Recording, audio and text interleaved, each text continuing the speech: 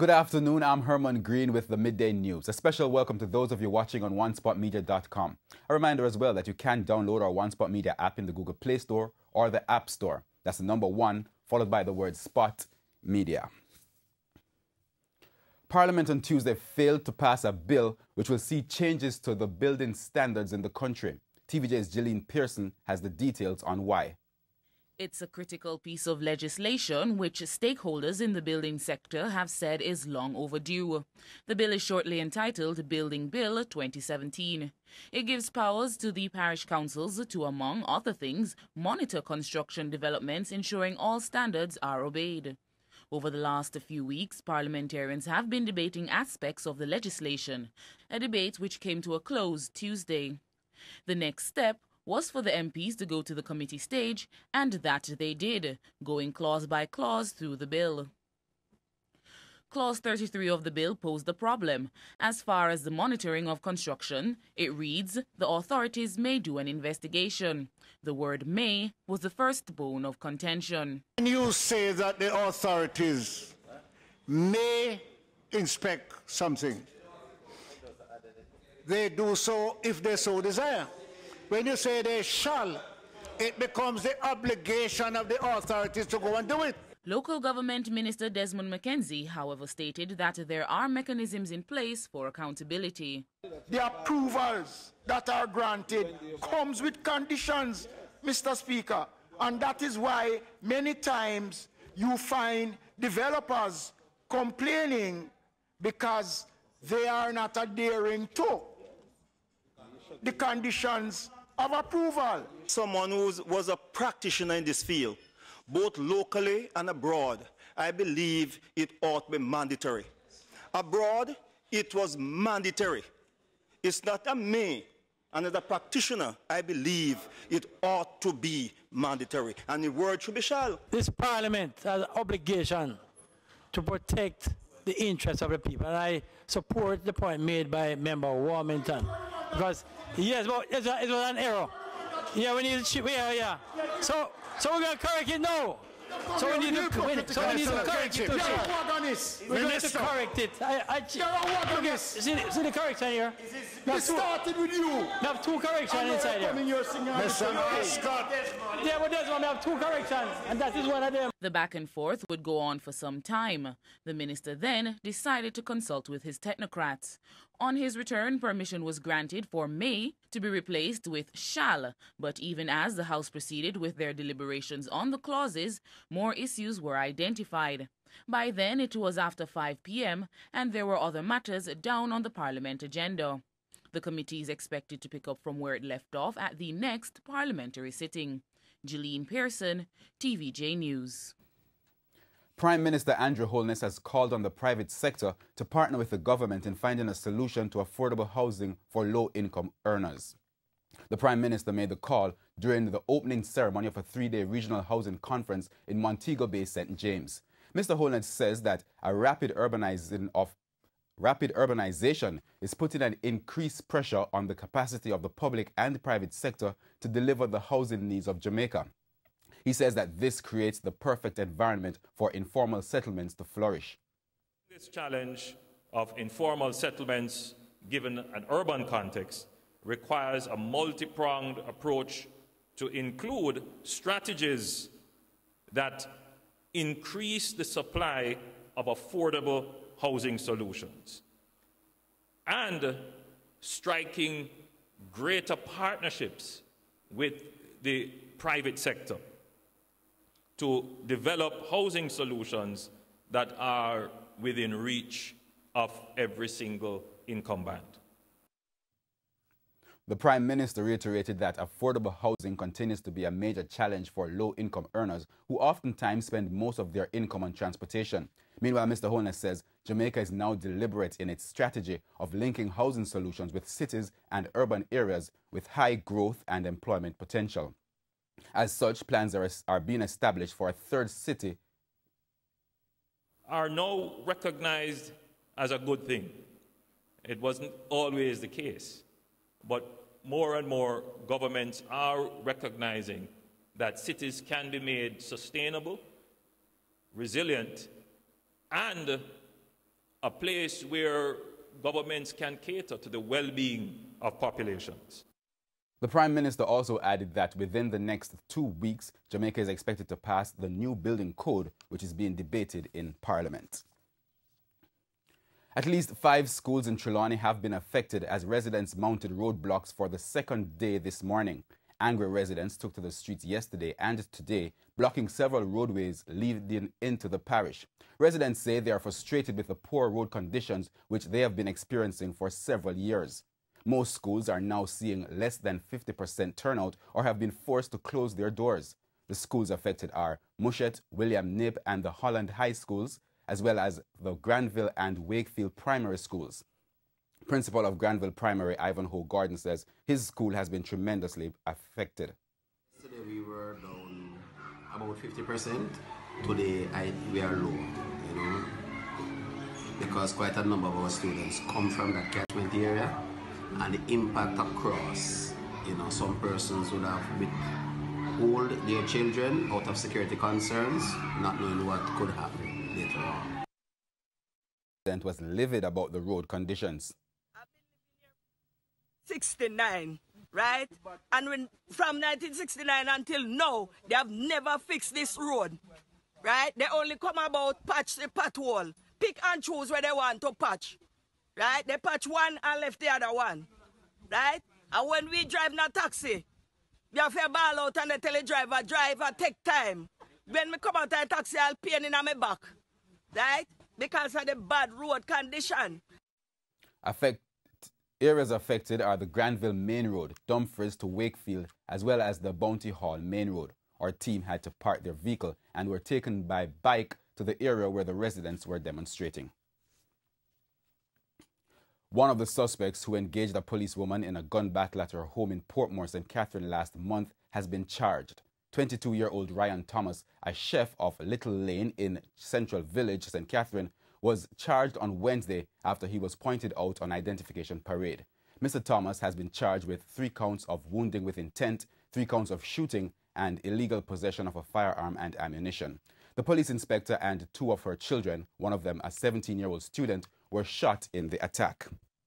However, she was able to shoot 2 of the intruders. One of them, Keon Edwards, died on the spot. Mr. Thomas, who was shot in the chest, was arrested hours later when he turned up at the Kingston Public Hospital for treatment. He's booked to appear in court next week. It is reported that on September 26, the policewoman and her children were at their home in Portmore when the 3 men armed with guns entered the yard. This led to an exchange of gunfire between the robbers and the policewoman. The injured cop and her children were recently released from hospital. The cops are searching for the 3rd suspect.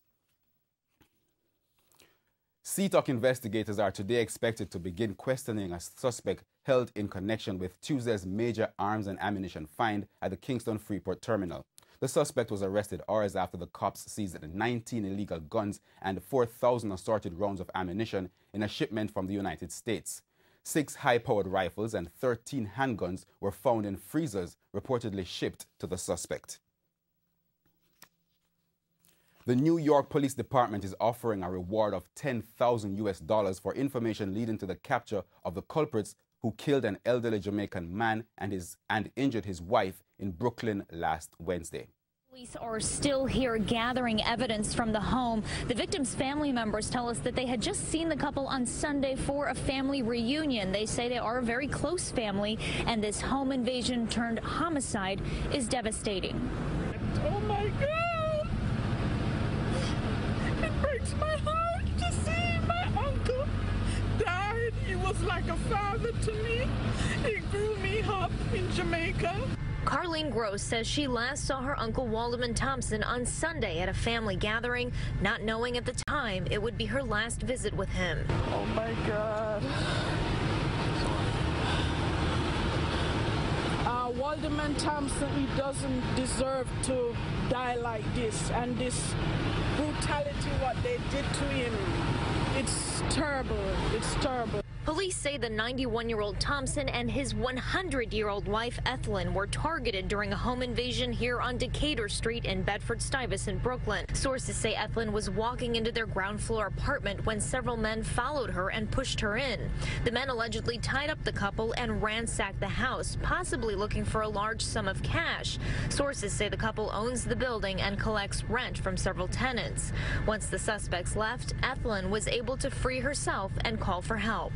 Upon the officers' arrival, they were met by a female who identified herself as being the 911 caller as well as the homeowner. This female further stated that unknown people entered her apartment and tied her and her husband up. Police found Waldman Thompson still tied up on the floor, but unresponsive. Despite CPR efforts, he was pronounced dead at a nearby hospital. His wife, seen inside this ambulance, was treated at the scene. At the time, she didn't know her husband had passed away. I don't even have the words, because two people in their 90s, you know, come on. Now family members hope for justice. They are very godly people, and whosoever did something like this, they deserve to be punished real hard. Police say there were no signs of force. Sources tell us that police are searching for possibly 4 suspects in this case. Police say they are still trying to determine the exact cause of death for 91-year-old Waldman Thompson. As for his 100-year-old wife, family tells us that she is still recovering at a hospital. Church groups in the St. Andrews South Police Division are calling for corporate entities to join in the crime-fighting effort in that division. The groups had a peace march in the area hours before 2 unrelated incidents, which left 2 persons dead and several others homeless. On Heroes Day, members of the Police High Command joined with residents of Olympic Gardens, councillors, as well as church groups, including Martha Ministries International, for a concert and walkthrough encouraging peace for several crime-plagued communities. However, after that march, 8 houses were burnt to the ground early the following morning, and 2 persons shot dead at a bar late Tuesday night. While being optimistic on Monday, Superintendent of Police Dwight Powell, in charge of community safety and security for the St. Andrews South Police Division, admitted that more action is needed in these communities. This one-off effort will not stem the crime and violence that we are having. But we believe that when, especially the law-abiding people from the churches, unite, we will see some result. The church groups are also calling for more corporate entities to join in the combined effort to rid these and other inner-city communities of violent crimes. In news overseas, the United States Mideast envoy said Hamas should disarm and recognize Israel if it is to join a Palestinian unity government with rival groups Fatah. It's the first comment from the U.S. following the landmark agreement between the 2 factions last week. We go to the CNN for more. The thanks from both Fatah and Hamas, the delegations that are still in Cairo and have been for the last few days. A lot of that thanks was directed right at Egypt for hosting these talks and pushing them forward. Not only these direct talks between the 2 sides, but also indirect talks last month and their efforts over the course of the recent past year to make this happen and to bring together these 2 bitter rivals and create a national unity government. But there wasn't much more in the statements, thanking each other, thanking the Palestinian people. But in terms of details, what does this look like and what are the concessions the 2 sides have made towards each other to bridge what had seemed like unbridgeable gaps? We don't know much there because the statements simply didn't include them. There was talk of border crossings. The Palestinian Authority, which is Fatah, which governs the West Bank, will take over the border crossings. That was a big issue for Hamas and a major concession. But there was no discussion of what happens to Hamas's military wing, the Al-Qassam brigades, and what happens to their weaponry. In addition, what about stance on big diplomatic issues? For example, a position on Israel. Will Hamas moderate their position at all? Those are the questions we still have at this point, as well as other questions. For example, what happens to Hamas employees in Gaza? Do they become Palestinian Authority employees, and what happens to their salaries? All of this needs to be hammered out if it hasn't been hammered out already. Those details, and it's the details where previous reconciliation attempts have fallen apart in the past, those details need to be put forward and they need to work out for this attempt at reconciliation, for this attempt at a national unity government to hold. And we go on to sports. Steph Curry and the 2016-17 NBA champions, the Golden State Warriors, were beaten on the opening night of the new season 122-121 by the James Harden-led Houston Rockets. Curry had 22 points and Kevin Durant 20 as Nick Young led all scorers of the champs with 23 off the bench. Runners-up and early favourites, the Cleveland Cavaliers, led by LeBron James, secured a 3-point victory 102-99 over Kyrie Irving's Boston Celtics. The win for Cleveland was overshadowed by the gruesome injury to Celtics all-star forward Gordon Hayward, who suffered a broken ankle and fractured tibia less than 6 minutes into the game. LeBron James led the way with 29 points, 16 rebounds, and 9 assists for the Cavs. And that's the Midday News. I'm Herman Green. Join us at 7 for the Primetime News Package. On behalf of the news, sports, and production teams, good afternoon.